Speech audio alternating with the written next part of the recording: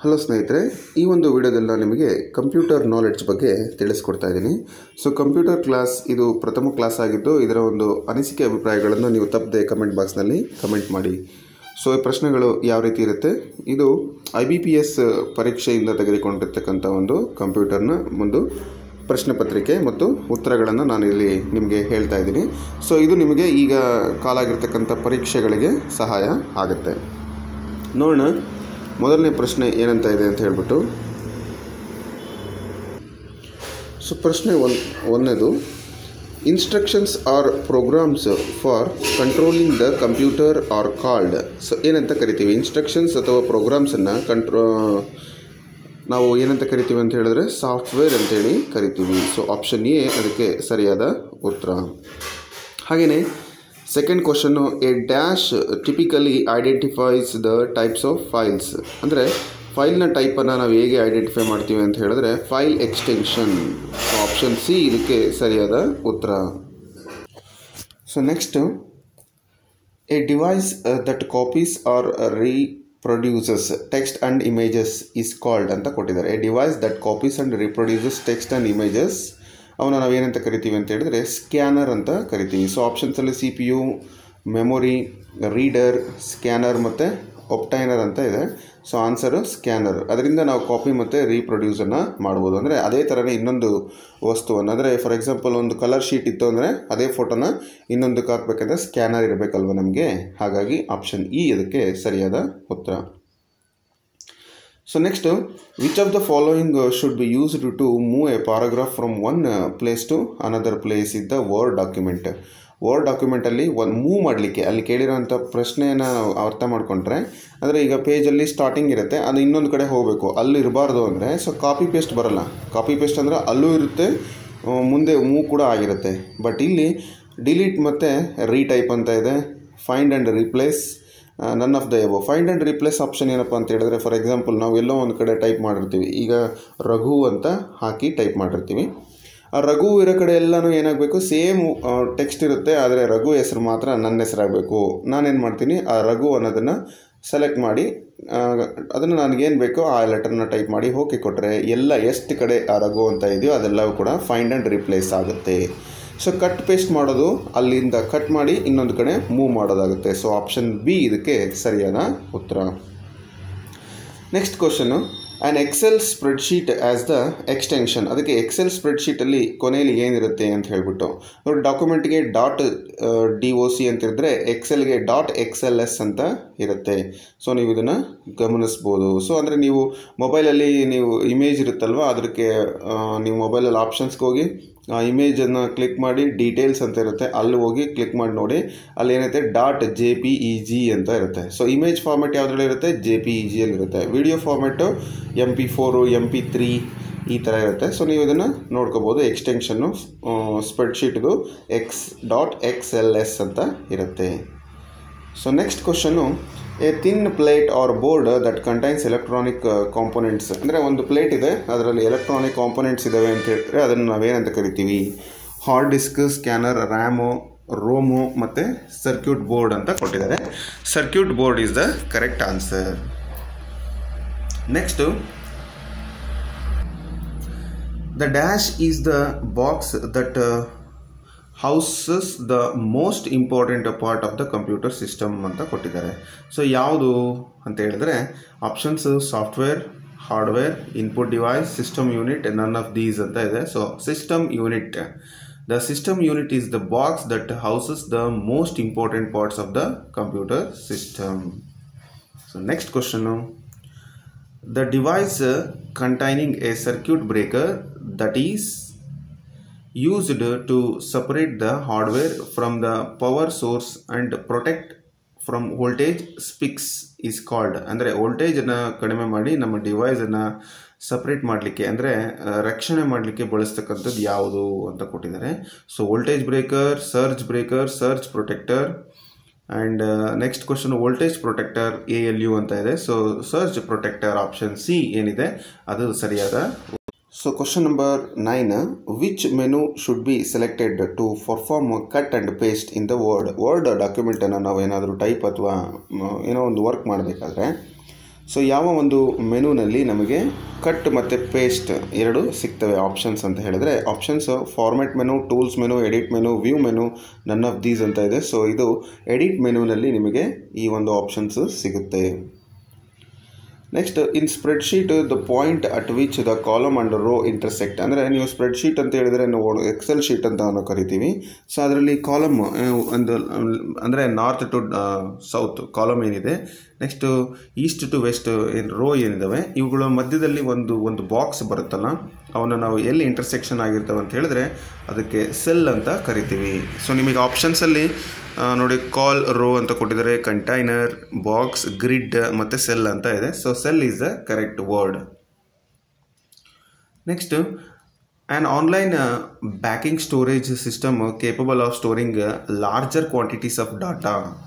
So CPU, memory, secondary storage, mass storage, temporary storage ಅಂತ ಇದೆ. Online backing storage ಅಂತ system ಅಂತ ಕೇಳಿದ್ದಾರೆ. ಆನ್ಲೈನ್ ಬ್ಯಾಕಿಂಗ್ ಸ್ಟೋರೇಜಲ್ಲಿ ತುಂಬ ಲಾರ್ಜ್ ಕ್ವಾಂಟಿಟೀಸ್ ಆಗಿ ಡಾಟಾ ಇಟ್ಕೋಬೇಕಂದ್ರೆ ಮಾಸ್ ಸ್ಟೋರೇಜನ್ನು ನಾವು ಆಯ್ಕೆ ಅಂತ ಕರಿತೀವಿ. Mass storage is correct answer. So secondary storage, memory card ನಾವೇನು ಬಳಸ್ತೀವಲ್ಲ ಅವು. ಸೊ ROM ರಾಮ್ ಅಂದರೆ ಏನು? Ram stands for read only memory, random open memory, read open memory, random only memory, read only memory ಅಂತ ಇದೆ. So actually ready only memory ಅಂತ ಇದೆ option E. ಹಾಗಾಗಿ option A read only memory is correct answer. Next, track ball is an example for A. Track ball ಅಂದರೆ ನಾವು ಒಂದು mouse ಅದರ ಮಧ್ಯದಲ್ಲಿ ಒಂದು ಬಾಲ್ ಇರುತ್ತೆ, ನೋಡಿರ್ಬೋದು ನೀವು. ಅದು ಏನಕ್ಕೆ ಸಹಾಯ ಮಾಡುತ್ತೆ? Is an example for programming device, Poynting device, output device, software device and printing device ಅಂತ ಇದೆ. ಸೊ ಅದು ಪಾಯಿಂಟಿಂಗ್ ಡಿವೈಸ್. ಅದನ್ನು ನಾವು ಮೂವ್ ಮಾಡಿದಾಗ ಪಾಯಿಂಟ್ ಏನಾಗ್ತದೆ, ಮೂವ್ ಆಗುತ್ತೆ. ಸೊ ಇದ್ರ ಬಗ್ಗೆ ಡೀಟೇಲ್ಸ್ ನಿಮ್ಗೆ ಯಾರಿಗಾದ್ರೂ ಗೊತ್ತಿತ್ತು ಅಂದರೆ ಕಮೆಂಟ್ ಬಾಕ್ಸಲ್ಲಿ ಕಮೆಂಟ್ ಮಾಡಿ. ಸೊ ಸಾಕಷ್ಟು ಕೆಲವೊಂದು ಪ್ರಶ್ನೆಗಳಿಗೆ ಕೀ ಆನ್ಸರ್ಸ್ ರಾಂಗ್ ಇದ್ದಾಗ ನನಗೆ ಅನೇಕ ಫ್ರೆಂಡ್ಸ್ ಏನು ಶಿಕ್ಷಕರಾಗಲಿಕ್ಕೆ ಹೋಗಿರ್ತಕ್ಕಂಥವ್ರು ಅಥವಾ ಇನ್ನೂ ಕಾಂಪಿಟೇಟಿವ್ ಎಕ್ಸಾಮ್ ಫೇಸ್ ಮಾಡುವಂಥ ಮಿತ್ರರು ನನಗೆ ಸಾಕಷ್ಟು ಕಮೆಂಟಲ್ಲಿ ತಿಳಿಸಿದ್ದಾರೆ. ಸೊ ಸರಿಯಾಗಿ ಆ ಕಮೆಂಟ್ ಬಾಕ್ಸನ್ನು ನಾನು ಹೈಲೈಟ್ ಮಾಡಿರ್ತೀನಿ, ಯಾಕೆ ಅಂದರೆ ಬೇರೆಯವರಿಗೆ ತಪ್ಪು ಮಾಹಿತಿ ಹೋಗಬಾರ್ದು ಅಂಥೇಳಿ. ಸೊ ಇನ್ನೇನಾದರೂ ಇದರಲ್ಲಿ ಕರೆಕ್ಷನ್ಸ್ ಇತ್ತು ಅಂದರೆ ನೀವು ಕೂಡ ನನಗೆ ಗೈಡ್ ಮಾಡಿ ಅಂತ ಹೇಳ್ತಾ ನೆಕ್ಸ್ಟ್ ಕ್ವಶನನ್ನು ಕಂಟಿನ್ಯೂ ಮಾಡ್ತಾ ಇದ್ದೀನಿ. So question, A page break means breaking a page of the documents into smaller parts, starting the next part of the document in a new page, breaking a page of the document into smaller sentence, breaking a page of the document into smaller paragraph. Actually page break ಅಂದರೆ ಒಂದು page ಇರುತ್ತಲ್ವಾ, ನಾವು type ಮಾಡ್ತಕ್ಕಂಥ ಪೇಜನ್ನು page break ಅಂತ ಕೊಟ್ಟರೆ ಅಲ್ಲಿಂದ next page open ಆಗುತ್ತೆ. ಅಂದರೆ ಆಪ್ಷನ್ ಬಿ ನೋಡಿ, starting the next part of the document into A new page, ಹೊಸ ಪೇಜನ್ನು ತೆಗಿಲಿಕ್ಕೋಸ್ಕರ ಅಲ್ಲಿಗೆ ನಾವು ಪೇಜ್ ಬ್ರೇಕ್ ಅಂತ ಕರಿತೀವಿ. ಸಿಂಪಲ್, ಆಪ್ಷನ್ ಬಿ ಇದಕ್ಕೆ ಸರಿಯಾದ ಉತ್ತರ. So next, dash of the worksheet appears vertically and are identified by the letters at the top of the worksheet window. ಏನಂತ ಕರಿತೀವಿ ಅಂತ ಹೇಳಿದ್ರೆ options rose, cells, columns, ಹೈಡ್ಲಿಂಕ್ಸ್, range ಅಂತ ಇದೆ. ಆಪ್ಷನ್ ಸಿ ಕಾಲಮ್ಸ್ ಇದಕ್ಕೆ ಸರಿಯಾದ ಉತ್ತರ. Next question, which of the following operations is not performed by the computer. ಈ ಕೆಳಗಿನವುಗಳಲ್ಲಿ ಯಾವ ಒಂದು ಆಪರೇಷನನ್ನು ಕಂಪ್ಯೂಟರ್ ಪರ್ಫಾರ್ಮ್ ಮಾಡಲ್ಲ ಅಂತ ಕೊಟ್ಟಿದ್ದಾರೆ. ಇನ್ಪುಟಿಂಗ್, ಪ್ರೊಸೆಸಿಂಗ್, ಕಂಟ್ರೋಲಿಂಗ್, ಅಂಡರ್ಸ್ಟ್ಯಾಂಡಿಂಗ್ ಆ್ಯಂಡ್ ಔಟ್ಪುಟಿಂಗ್ ಅಂತ ಇದೆ. ಸೊ ಇನ್ಪುಟ್ ಇರುತ್ತೆ, ಪ್ರೊಸೆಸಿಂಗ್, ಕಂಟ್ರೋಲಿಂಗ್, ಔಟ್ಪುಟ್ ಇರುತ್ತೆ, ಆದರೆ ಅಂಡರ್ಸ್ಟ್ಯಾಂಡಿಂಗ್ ಇರೋದಿಲ್ಲ.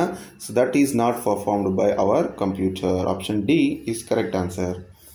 BIT stands for bit stands for build in tasks binary digit before instructed task, before interpreting task, before initial task ಅಂತ ಇದೆ. So option B binary digit is correct answer. Binary digit ಅಂದರೆ ಬಿಟ್ ಅಂತೇಳಿ ನಾವು ಕರಿತೀವಿ.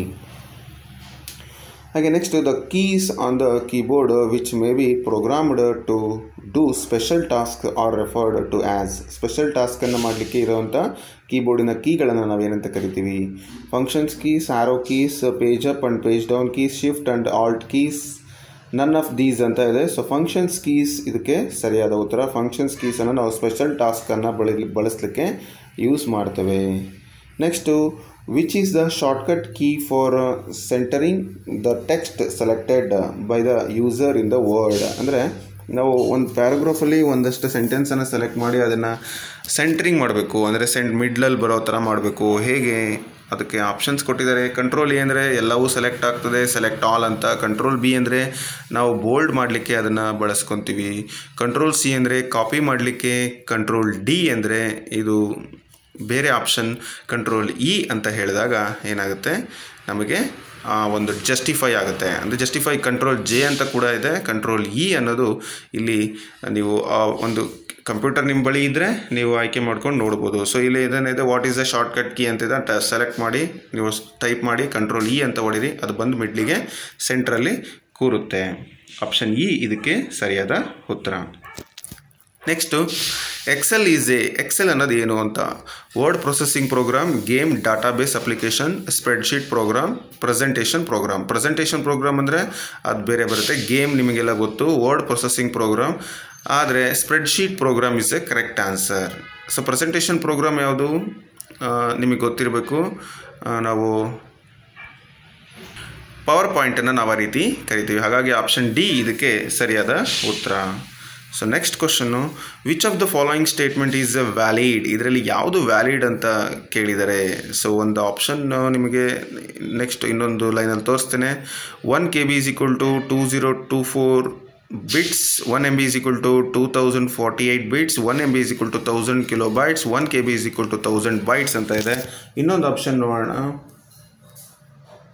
1 MB is equal to 1024 kilobytes. So ಇಲ್ಲಿ option E ಇದು correct valid statement. ಉಳಿದಿರ್ತಕ್ಕಂಥವು wrong. ಯಾಕೆ ಅಂತ ನೀವೇ ಗಮನಿಸಿ.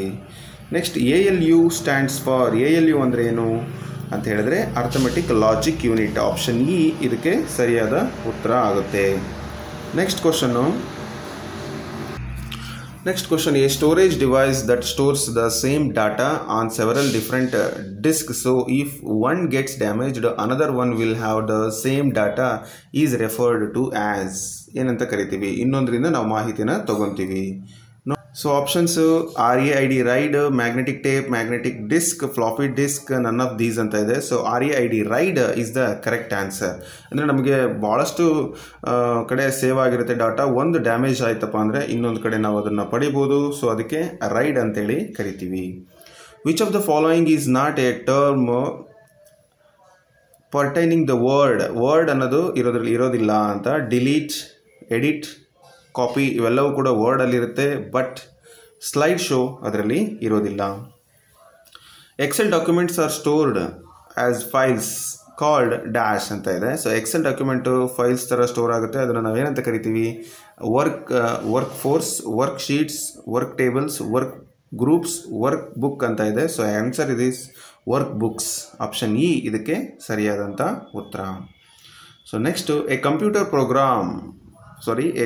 ಪ್ರೋಗ್ರಾಮರ್ ಅಂತ ಇದೆ. So does all the things for A computer, Ken enter input data quickly, Ken operate all types of computer equipments, Ken draw only flow chart, is not A useful person ಅಂತ ಇದೆ. So ಇದಕ್ಕೆ Ken operate all types of computer equipments ಇದು computer ಪ್ರೋಗ್ರಾಮರ್ಗೆ ಇರುವಂಥ ಒಂದು answer. Option C ಸರಿಯಾದ ಉತ್ತರ. Which of the following categories wood include A printer and monitor? Printer ಮತ್ತು monitor ಏನು? ಪ್ರಿಂಟರಲ್ಲಿ ಕೂಡ ನಾವು ಮಾಹಿತಿನ ನೋಡ್ಬೋದು, ಕೆಲವೊಂದು ಪ್ರಿಂಟರಲ್ಲಿ ಮಾಹಿತಿಯನ್ನು ಕೊಡ್ಬೋದು. ಹಾಗಾಗಿ ಇನ್ಪುಟ್ ಮತ್ತು ಔಟ್ಪುಟ್ ಆಗುತ್ತೆ. ಮಾನಿಟರು ಇನ್ಪುಟ್ ಮತ್ತು ಔಟ್ಪುಟ್ ಆಗುತ್ತೆ. ಪ್ರಿಂಟರಲ್ಲಿ ನಾವು ಪ್ರಿಂಟ್ ತಗೊಂಡಾಗ ಔಟ್ಪುಟ್ ಡಿವೈಸ್ ಆಗುತ್ತೆ. So ಆಪ್ಷನ್ಸಲ್ಲಿರೋದು input device, storage device, Poynting device, output device, scanning ಅಂತ ಇದೆ. ಸೊ ಔಟ್ಪುಟ್ ಡಿವೈಸಸ್ ಇದಕ್ಕೆ ಆಪ್ಷನ್ ಡಿ ಸರಿಯಾದ ಉತ್ತರ. So next question, software turns data into. Software ಡಾಟಾನ ಏನಂತ ಟರ್ನ್ ಮಾಡುತ್ತೆ? Documents, information, pages, website, none of these ಅಂತ ಇದೆ. Information. Documents turns the data into information. So ಕೆಲವರು ಆನ್ಸರ್ನ ಟಿಕ್ ಹಾಕಿದ್ದೀರಾ ಸರ್ ಅಂತೀರಾ. ಸೊ ನನ್ನ ವಾಯ್ಸ್ ಅಷ್ಟೇ ಕೇಳಿಸ್ಕೊಳ್ಳಿ, ಆವಾಗ ನಿಮಗೆ ಕ್ವಶನ್ಸ್ ನಾನು ಓದಿರ್ತೀನಲ್ವಾ, ಆನ್ಸರ್ ನೀವು ಗೆಸ್ ಮಾಡಿ ನೆಕ್ಸ್ಟ್ ನನ್ನ ಆನ್ಸರ್ನ ನೋಡಿ. Next, which words in the word document can be ಡಿಸ್ಪ್ಲೈಡ್ ಇನ್ ಕಲರಲ್ಲಿ ಯಾವುದಿರುತ್ತೆ ಅಂತ ನೋಡೋದಾದರೆ, only the title, all words, but a color printer is essential. All words, only the header and footer, none of these ಅಂತ ಇದೆ. So all words ಎಲ್ಲವೂ ಕೂಡ ಕಲರಲ್ಲಿ ಇರಬಹುದು.